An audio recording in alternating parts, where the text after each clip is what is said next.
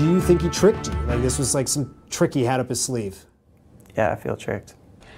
A Valley police officer accused of lying to a driver, tricking him to give a breath sample during a DUI stop. ABC15 Chief Investigator Dave Biscobine got the body camera video, and it raises a lot of questions. Yeah, both about this case and your rights.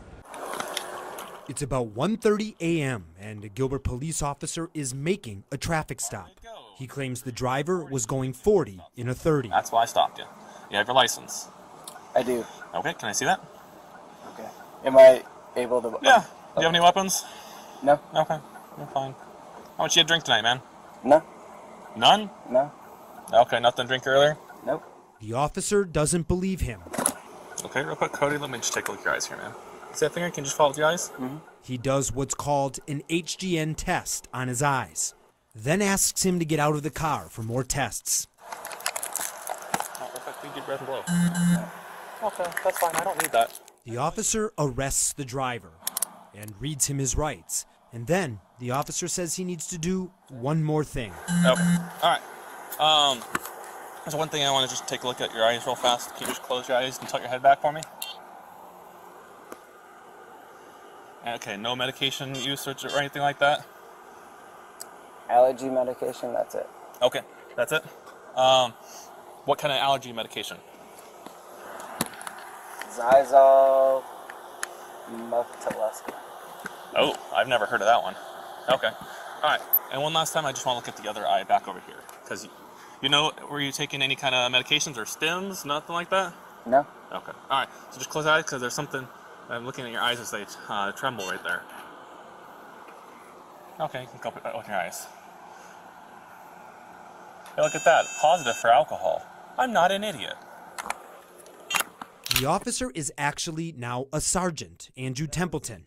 And the driver, that's Cody Matner. It's hard to, go back and watch that video because it brings back the feeling of, being tricked into doing something. I had never been arrested. I don't really know my rights. I don't know what he's allowed to do, what he's not allowed to do. So, yeah, I feel like I was tricked. In Arizona, you have the right to refuse a breath test at the scene. If police have enough evidence, they can get a warrant from a judge to draw your blood. And I was already arrested in handcuffs at this point, so I'm not really sure what he was looking for. Yeah, that's right. And so you tip your head back. Did he touch you with it? Do you remember? Yeah, I felt it like touch my nose. Okay, you can open your eyes. I've asked many colleagues and no one else has ever seen what they saw in this video. Chris Doran is Cody's defense attorney. Yeah, I think that this is deception at its finest. Gilbert police declined an interview request. They also wouldn't comment specifically on this case, but in a general statement, they did say, quote, "The use of a preliminary breath test instrument to collect an open-air sample to identify the presence of alcohol is neither listed in nor forbidden by our policy." In plain language, they don't have any policies on this. I'm not an idiot. It's just concerning to know that people can be exercising their rights to refuse. And the idea that people can be handcuffed, tricked into closing their eyes, and then having an officer do this. Doran says he can't find much, if any, case law on anything like this. And he wonders if Sergeant Templeton or other Gilbert officers have done this other times too. Why? Listen to the body cam. Do you think I'm an idiot? No. That doesn't look like any of your typical patrol cars, does it? I work on a DUI. This is all I do. It's what I do. It's what I teach.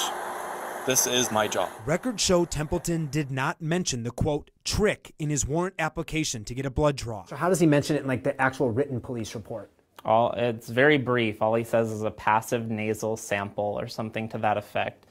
One line, essentially. Okay, not that, hey, I asked him, I needed to do this one thing, put his, tip his head back, close his eyes, and then actually did another thing. Yeah, none of that is mentioned. After the stop, a judge did approve a blood draw, and Matner was arrested with misdemeanor DUI. Seems like this officer is worried because he doesn't have any field sobriety tests other than HGN. He doesn't have any admissions. And I'm the king of England. So it almost seems like it's his ego that he wants to make sure that he's getting this right, and he will go to any length to do that. All right, have a seat. Watch your head.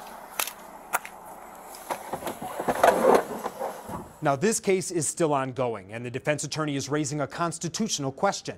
If a driver has the right to refuse breath tests, can an officer pull a trick like this? Here's the last thing Gilbert wrote in their statement, quote, "As prosecution is still pending, No further comment will be provided regarding this incident. But the defendant's attorney has raised this issue within the case, and the court is yet to rule that a constitutional violation has occurred. We'll keep an eye on the case. So for now, I'm investigator Dave Biscobing, ABC 15, Arizona.